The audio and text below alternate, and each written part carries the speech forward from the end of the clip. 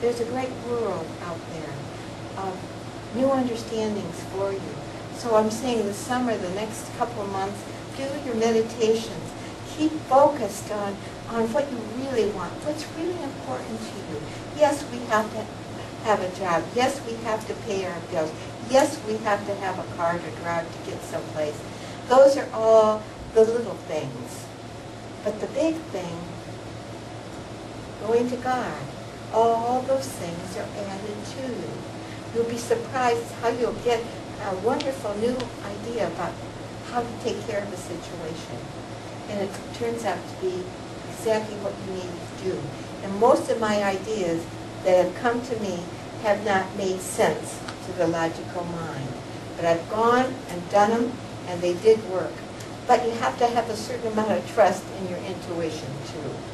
Because you have to build that up, you have to understand it, because, you know, if you just say, oh, well, I'm just going to throw everything to the wind, you have to have that intuitive knowingness that, yes, I can let go of this, and yet I'm going to walk into the next.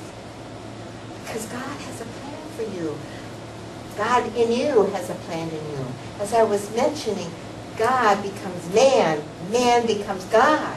When you understand that at the fourth dimensional level, you understand God is man, man is God. How do you make that adjustment in your consciousness? The personality can't do that one. In fact, the personality was really screwed up.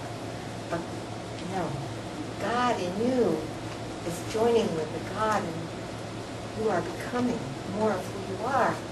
So continue your meditating the next couple months. Be diligent with your desires. Watch what you're thinking about, and know that whatever is happening in your life is happening to help you grow into something new. Everything is here to help you to grow.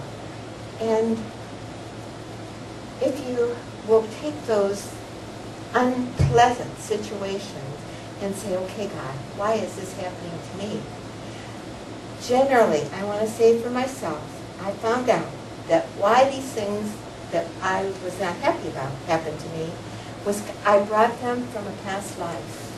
I brought them in from a past life. And it's been many times a job or a situation or something that I had to deal with that was very unpleasant, but that came because I owed it to that person or owed it to myself to understand more about myself. So when you have these difficult moments, embrace them instead of fight them and say, okay, why are you here? I don't like you very well, but why are you here? You must have a purpose. And help me, God, to look at it, and look at it not from my personality self, but from my soul. What's my soul going to gain from this crappy situation in my life? Doesn't seem like it's going to do much, but I'm going to look at it and say, what is it? What do I need to do? And you know what? Every time I surrendered it to God and said, give me a divine idea on how to handle this, something came to me to handle it. And I knew what I needed to do to overcome this part of myself that was resisting. You have it in yourself, you see. I'm no different than you. You have it in yourself to make these adjustments. You're not alone. You are not alone in anything you're doing. Trust this inner self of yours. You have had this inner self forever. It's been with you for lifetimes. Your soul has evolved with you all this time. You know yourself well. You know yourself well. And so support yourself the next few months. Do what's yours to do. Make a dedication to yourself that you will do something every single day to help yourself grow, whatever it is. And I gave you some handouts that you might be looking at, because how to dissolve your emotional pain. There's ways of handling all this.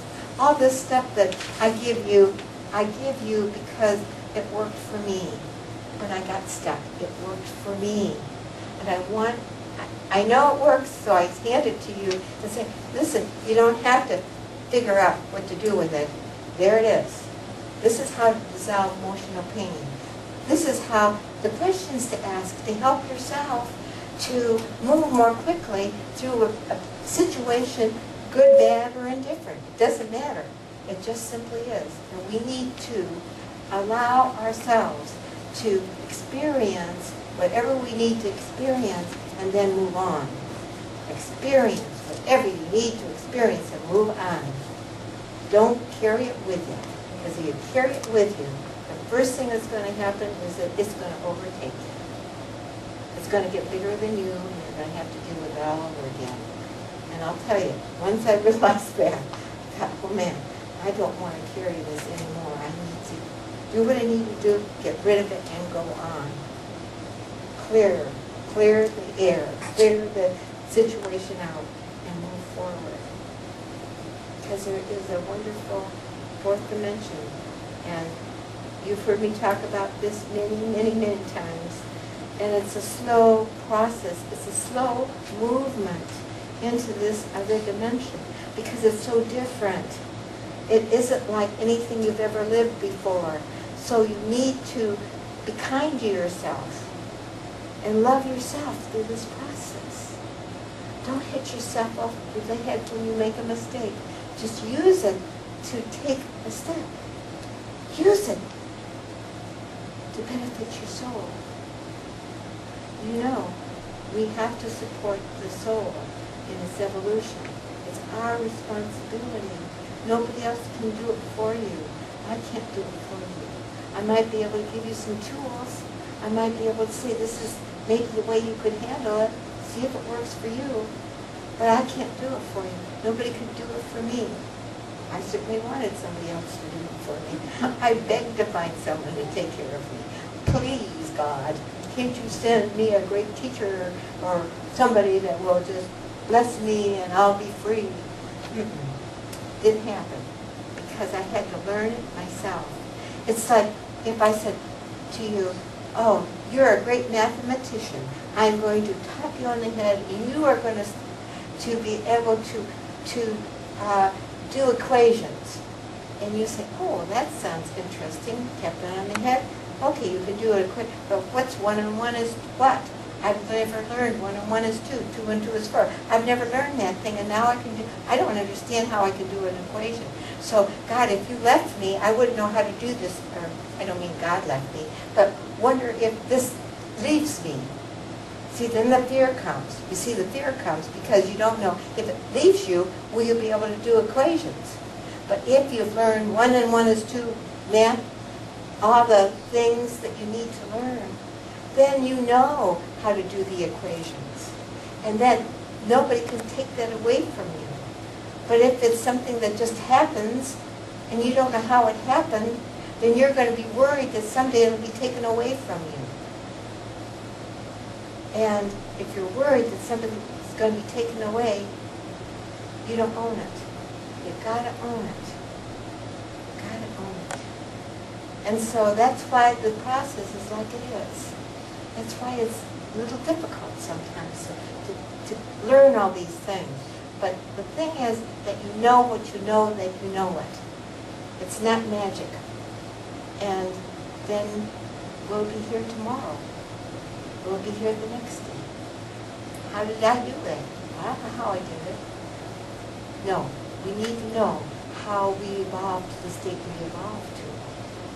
Then we own it. So I really support you the next couple months in supporting your soul and owning that which is who you are. Owning it.